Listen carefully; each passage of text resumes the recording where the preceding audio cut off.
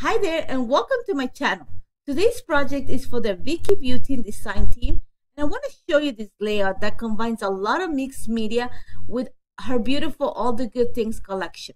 But let me show you what I did. To start with, I am using her foundation paper, and I have actually prepped it with a little bit of yes.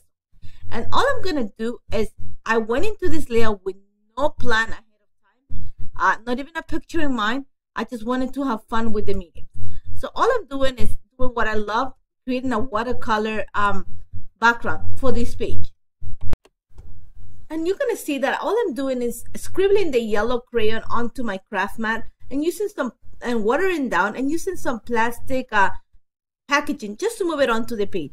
I'm creating sort of like a big, at the moment it looks like a big blob of color on the center of the page. And I'm also going to use it to create sort of like a small little triangle of watercolor at the bottom.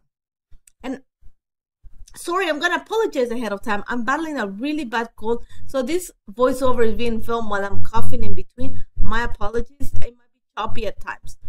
So as you see right now, once the yellow set a little bit, I played with a few colors in between. And I did not feel the orange, but I actually like this blue.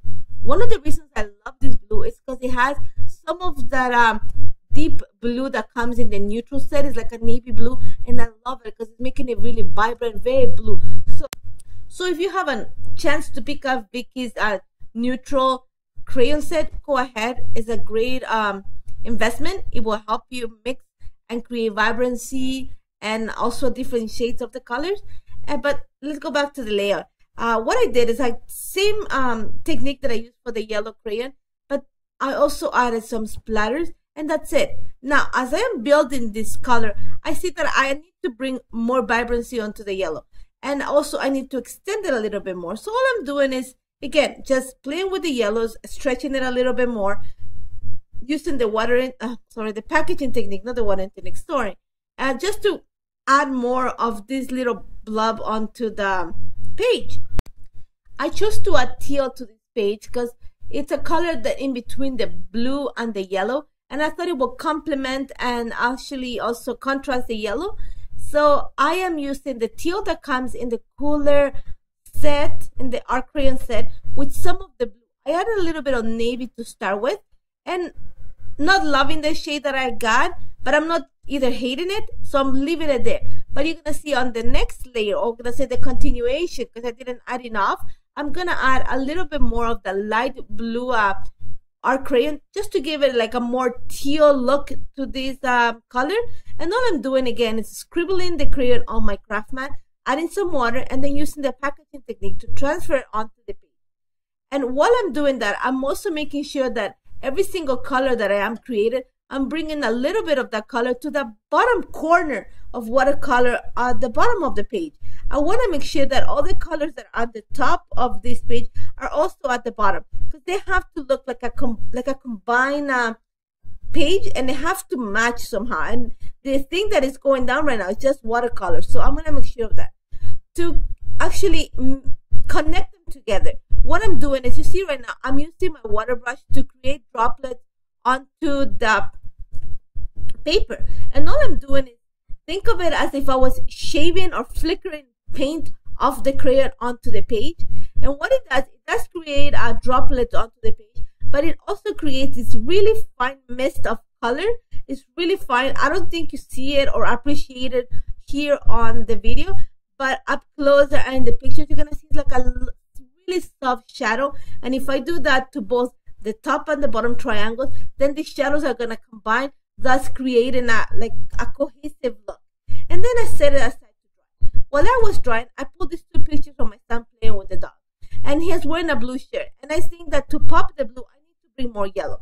So I trimmed around ½ inch from the top corner of the page where the watercolor is, and I stitched it to the B side of the Shine Brightly paper, making sure that the bottom corner was not stitched. I'll show you in a little bit why. But now that I have that set, I'm going to start playing with more techniques, with more mediums. And my choice was ink. And Vicki's Circle stamp from her latest release. One of my favorite stamps ever. So versatile, so much you can do with it.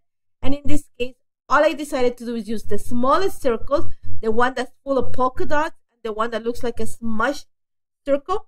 to create just images within the watercolor. And for the yellow, I am choosing to use orange. It's not that you cannot appreciate the shade here, but once I go to the teal and blue, you're gonna see it better. And all I'm doing is adding the images, no rhyme or reason, there's no set pattern. All I'm doing is making sure that some of them intersect, some of them are not fully stamped, and that's not because I could not stamp, it was intentional. I wanted something that looked messy. I wanted, as you see right now, there's no lines and there's no definition on the layer. So all I'm doing is, to help me do this, I'm just stamping and putting, it depends on how much pressure I'm putting onto the stamp while I'm putting it down. And that's it. You're gonna see some of the images do cross into other colors, and I'm okay with that. It works fine.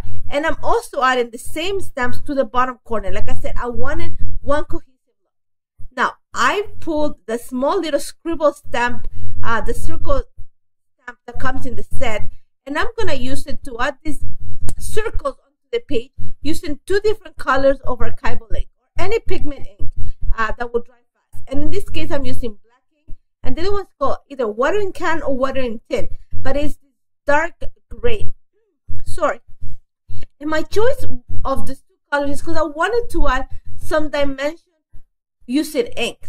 And you're gonna see that I choose to stamp circles. Some of them might be intersecting, some of them are not.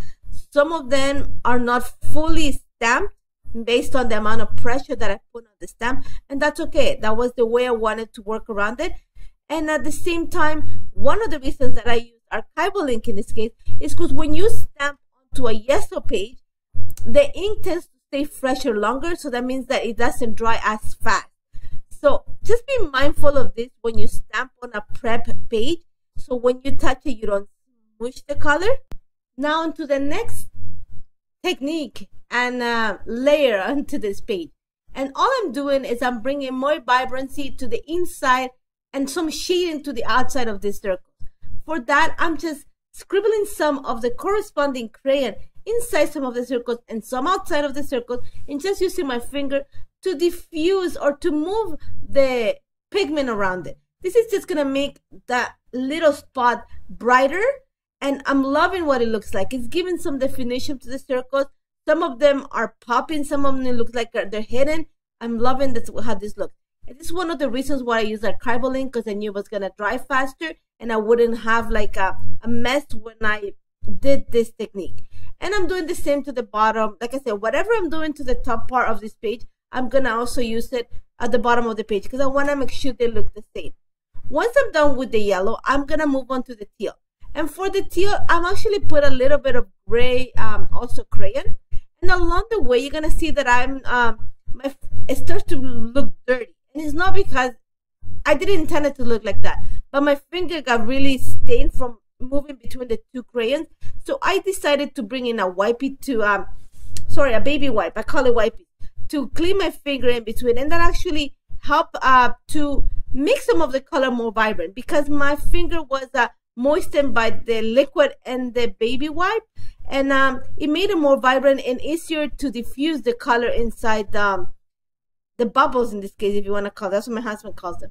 And you're gonna see that as I continue, all I'm doing is in between, I am touching the baby wipe just to kind of moisten my finger.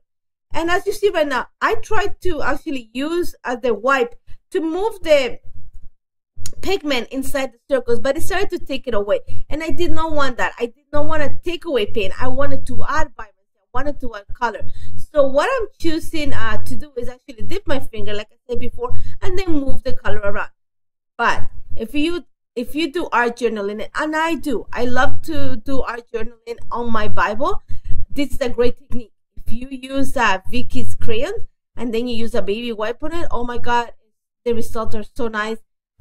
So try it, and I'll probably pop in one of these days and show you what I did. But let's go back to this layout. And again, like I said, that was it. Love what it looks like right now. Love the effect, love those little pops of color, the saturation. Now this next step, it was an experiment, something that I love the way it looked, but when I try it again, I'm making mental notes, and actually I've made a note and a piece of paper of what not to do.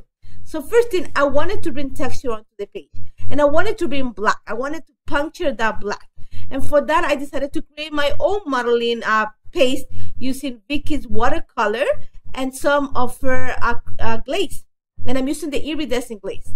And this is an old Heidi Swap stencil, and all I did is mix the two together, the iridescent glaze with the black watercolor.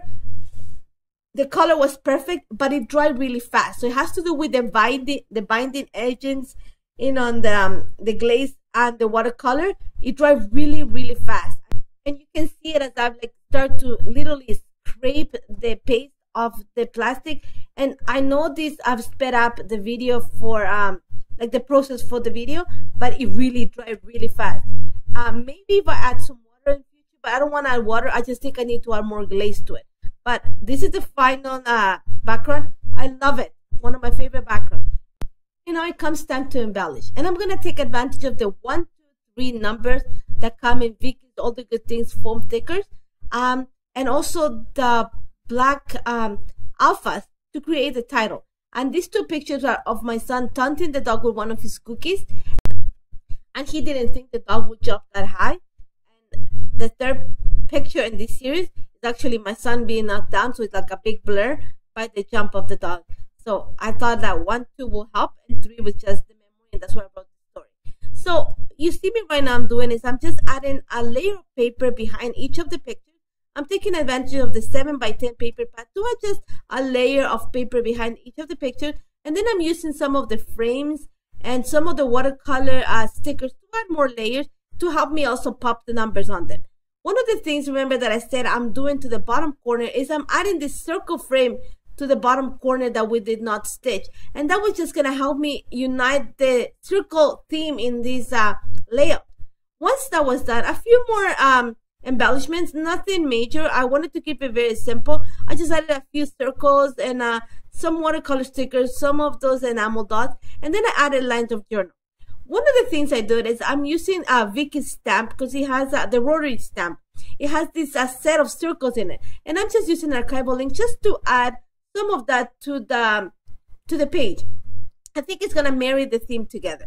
After that, I used the watercolor, the black watercolor again. I watered it down just to add some splatters of think of it as the black ink we had at the end to this page. I wanted to continue that messy look, and I love it. This is it. I love this page. Like, honestly, guys, I love this page. I love the techniques I use, the pictures of my son. I love the story. I did multiple pictures, which is something I don't do. And I just love all the techniques, all the mediums. I love the colors. I love how vibrant it is. Honestly, guys, check out Vicky's stuff. It's amazing. You'll be amazed at what you can create with it. Even though she says it's not like, high level artist quality, it's great. There's so much you can do with it. And if you have any questions, do not hesitate to contact me. I would love to help you. And thank you so much for being here and listening to me through this call. Thank you so much.